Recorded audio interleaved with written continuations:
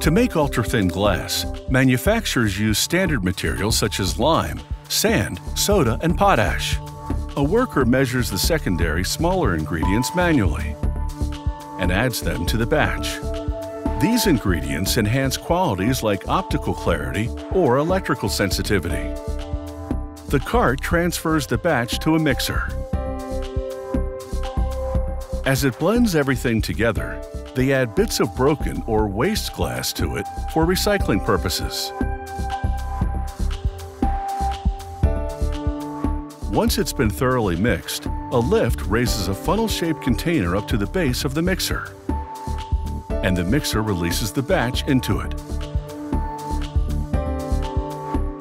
A worker hauls the batch-laden funnel tank to the next station.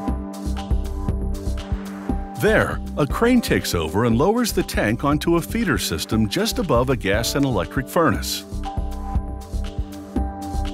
A trapdoor opens at the funnel's base, and the mixture flows into the feeder mechanism. It's a kind of shovel that slowly pushes the mixture into the furnace, which has been fired to a blazing 2,732 degrees Fahrenheit.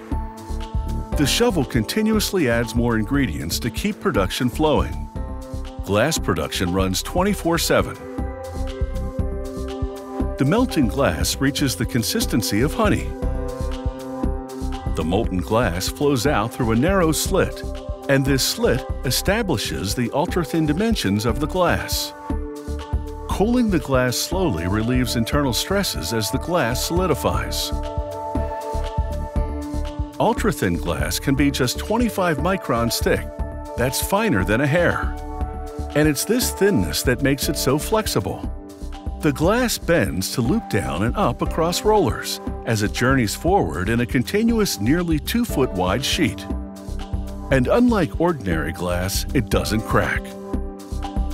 It then travels past tiny cameras and laser sensors that look for defects like bubbles. Another lab worker places a bigger segment of the glass under a cutter. He aligns it correctly and then activates the cutter. It scribes the glass so it can be broken on this line, creating small screens for smartphones and smartwatches. A lab technician examines the glass for scratches under a bright light and confirms that it's undamaged.